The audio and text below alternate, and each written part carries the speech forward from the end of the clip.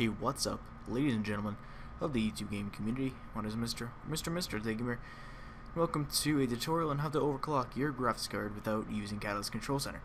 Now, I can't tell you how many times I've got messages or comments saying that the performance tab doesn't come up, the CPU power doesn't come up, the overdrive doesn't come up.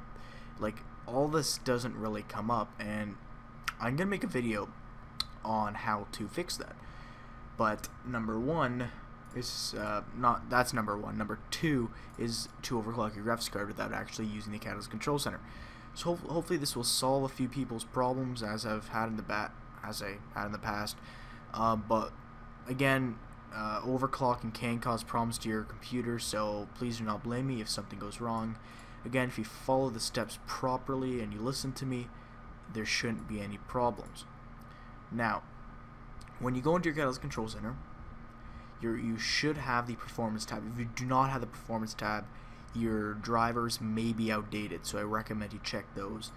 But if you do have the Performance tab and you only have these two options, you go into AMD Overdrive and make sure these are enabled.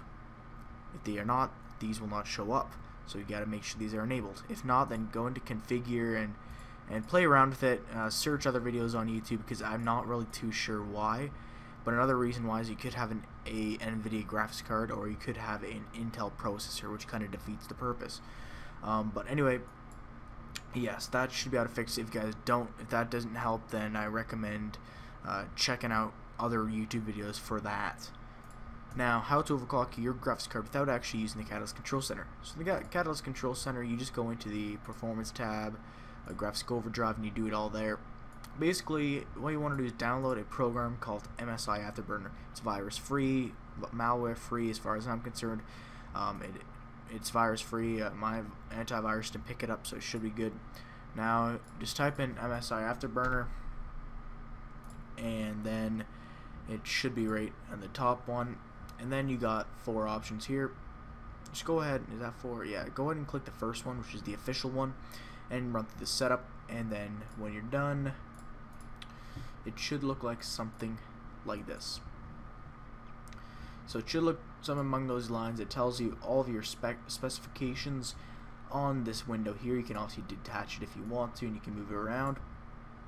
But basically, I find this one a lot better than the Catalyst Control Center, because it has a lot more options. You're able to save your